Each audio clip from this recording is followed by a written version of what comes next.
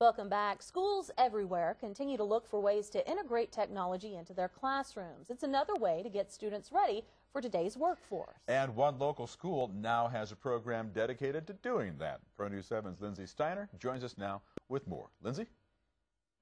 Lisa J., for the first time, Randall High School has their Bring Your Own Technology to School program. It encourages students to use things they use at home to learn in school. We're featuring it in this week's Region 16 Spotlight Education Report. Bring Your Own Technology was a program that we piloted to get the kids to bring in all kinds of electronic devices to help with engagement in lessons during class time.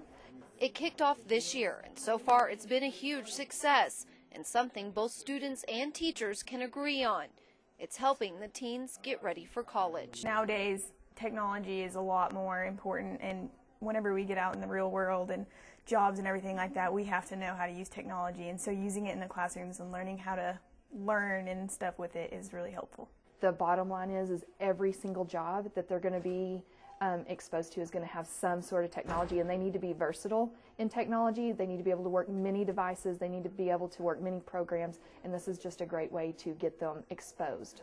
From smartphones and iPads to laptops and notebooks, students are excited they're getting to bring their devices from home and use them in their classroom. Technology has helped me in anatomy because you can do flashcards and study with it. You can look up things really fast on your own.